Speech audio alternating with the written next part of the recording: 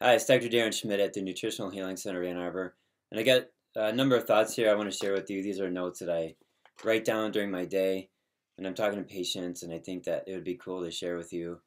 So let's just get through these. Number one, aspirin is not a vitamin, although doctors hand it out like it is, and the point of them doing that is to make your blood thin. So if you want your blood to be thin, and if you're at risk to having a stroke or something, then get into ketosis because fat is slippery. Imagine fat on your fingers like oil, it's very slippery. And then sugar is sticky.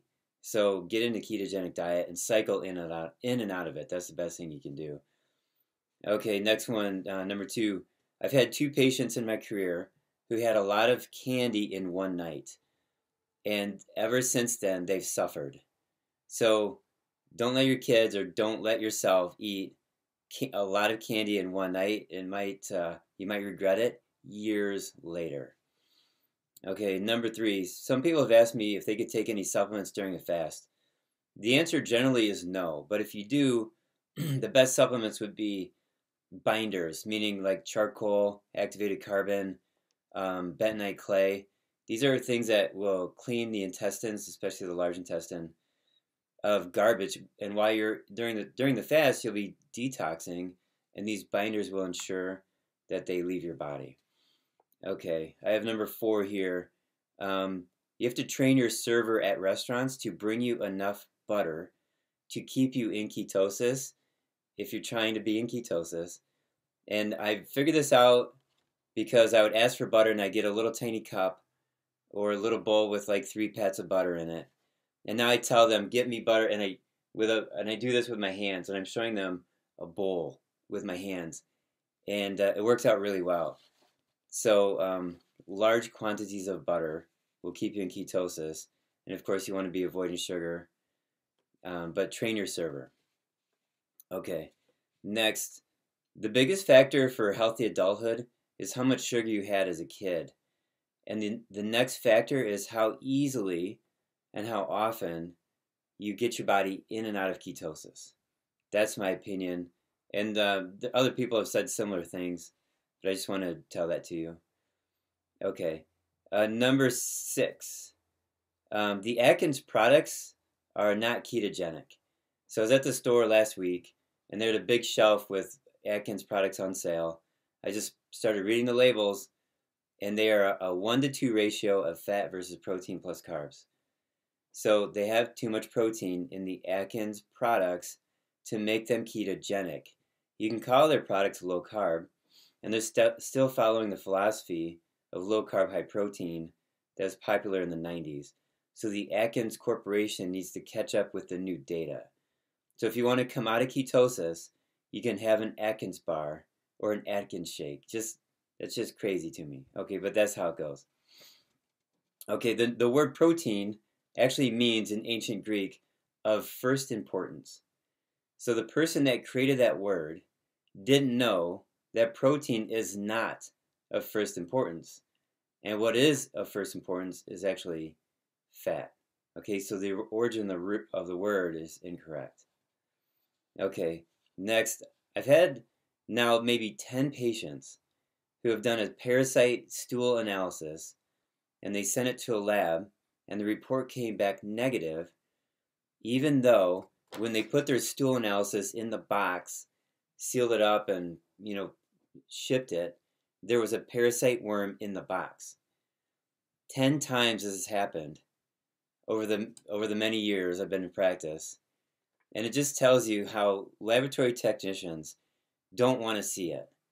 They may have been trained to look for parasites and identify what the parasite is, but it's so disgusting, or the training is so bad, or they're just so inept that there's a worm in the stool analysis and it shows up negative on the lab report. Okay. Next. So as a human being, you're living in a human body right now. Our bodies need produce and fat. Now, yes, our bodies need protein too. But if you want to get the maximum number of nutrients, micro and macro, you want to get what I call fatty salad. Make fatty salads. Okay, now the muscle meat for all of our ancestors was not a valuable food. They gave that to the dogs, or maybe they saved it for the winter. The valuable food was organ meats, and then the organ meats in fat, and then maybe berries in fat, produce in fat. Okay, so keep that in mind. Our bodies don't like the muscle meat as much as we thought they did. And lean meat is dangerous. There was a term during the explorer days in the United States around the 1700s called rabbit starvation. And this is when guys would get stuck in, northern Wyoming in the wintertime, and there's 20-foot snow drifts and they couldn't go anywhere, so they were hunkered down for the winter eating rabbit and trapping rabbits, and rabbits were lean. And over the course of 4 to 6 weeks, these guys were near death because they weren't getting enough fat in their diet from the rabbits, and there was just too much protein. Okay, so rabbit starvation tells us that eating lean meat is dangerous. Okay, the other thing I want to say is that when you talk about a high protein diet or a low carb diet, and you may have heard me say this before, you got to mention all three factors: fat, protein, and carbs, and how they're related to each other. So just saying a low carb diet's not enough. Just saying high fat diet's not enough. Because if you have a high fat, high sugar diet, it's very dangerous. You got to talk about all three at the same time. It's like filling up the air of one of your tires on your car and just completely ignoring the other tires. Same thing with discussing macronutrients. You have to pay attention to all three. And I'm going to do more videos on that subject, because not talking about all three macronutrients at once has led many people astray. Okay. So having said that, I want to say that sugar is bad, except that there are exceptions to this. And sugar is bad with protein, and sugar is bad with fat, and sugar is bad alone. Sugar is bad. Now, I do need to say that if you're coming out of ketosis, sugar is not bad. When we're talking about quantities of sugar, okay, now you can get quantities of sugar from high starchy vegetables, but this is what I want to say about sugar. There was a time a long time ago when I read my old nutrition textbooks when there were only two sugars. There was dextrose and levulose. Now, in chemistry, there's a concept where they relate physics to chemistry, and they put a light through a chemical in a liquid, and the light will be polarized to the left or it'll be polarized to the right. So the light actually shifts based on the chemistry. So dextrose is sugar that shifted to the right, hence the name D-E-X-T, that means right. And then levulose was the sugar that shifted to the left, hence the name lev, meaning left. Well, and back then everybody knew that levulose was dangerous and dextrose was safe when you compare the two. Well, the food manufacturers changed the names of the sugar without telling anybody, and therefore they could sell more food. And don't you hate it when people try to change the definitions of words and they don't tell you? So the dangerous one, called levulose, was changed to fructose.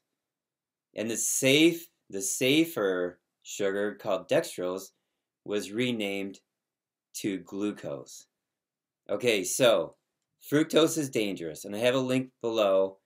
Dr. Gary Fettke, he talks about how fructose is bad, and the website is below, and there's a link also of a talk that he gave at Low Carb USA. And fructose is designed by Mother Nature to get you addicted to it, to make you fat faster than any other sugar, to slow your brain down more than any other sugar.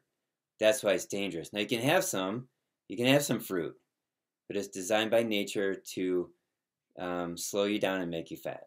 Okay, so sugar is good except for when it's bad, and sugar is bad except for when it's good, based on what you need to do. So you can eat some fruit to come out of ketosis, and that's very therapeutic once you're in ketosis in the first place. I hope you understand that. Okay, next. Dr. Atkins used to have a cancer clinic, but he shut it down after 2 years because his Atkins diet wasn't reversing cancer. And why is that? Because it had too much protein. And people weren't getting into ketosis deep enough to have long-term lasting results. But now we know more, and I just want to share this with you that Atkins had a lot of information correct, but then he was missing some data. Okay, I just recently had a patient who dropped her high cholesterol from ketosis. Some people have a genetic problem with cholesterol while in ketosis. Hers was over 400, and she got it down to 200 over the course of, I think, about 2 months by supplementing lots of carnitine, 2,000 milligrams. So I'm sharing that with you because I know I have some people who are in ketosis and they have a genetic rise in their cholesterol, LDL, etc., and tried carnitine in a high dose, 2,000 milligrams. Okay, somebody asked me what was my favorite book discovery of 2017, and my favorite book discovery was The Metabolism of Tumors by Dr. Otto Warburg. And I think every single doctor in the country needs to read that book because Otto Warburg was describing how a cancer cell, how it goes from being a normal cell to being a cancer cell. And I don't think that Otto Warburg knew that that applies to diabetes and heart disease, and it's the same mechanism. Now, in the 1940s, there was a husband and wife named Dr. Corey. They figured out the lactic acid cycle, and that is the mechanism of chronic disease. And Otto Warburg was alive at the time. He died in 1970. So he probably saw the evolution of his research expanding and expanding over the decades. And then after 1970, he was attacked. And his information was pretty much lost. But now it's coming back. Okay. And the last thing I want to say is that I used to know a girl that taught at Detroit Public Schools. And she showed me a health textbook. And there was a chapter on quackery. And I kind of flipped through it. And one of the things that it said was that a quack doctor will tell you that there is a single cause of chronic disease. And now this textbook was written in the 80s. And this is the destruction of your knowledge and your health and your results in your healthcare, perpetrated by the educational system, controlled by the AMA, controlled by centralized government, raining down misinformation and omitted data to the students across the country through the Department of Education. So I remember reading this. This is 2001, 2002, before I had figured out lactic acidosis. And there were several things that I read in that chapter. And I remember thinking to myself, okay, so there's got to be a single cause of chronic disease or a single mechanism of chronic disease. And they knew it. And now they're telling the students that it doesn't exist. Okay, so this is the way that I was thinking back then. Like, okay, there's got to be a very common or singular mechanism of chronic disease. And what is it? So I'm glad that I found it. Anyways, that's just something I want to share with you. So if you like this information, please give me a thumbs up, share, and subscribe. All right, thanks.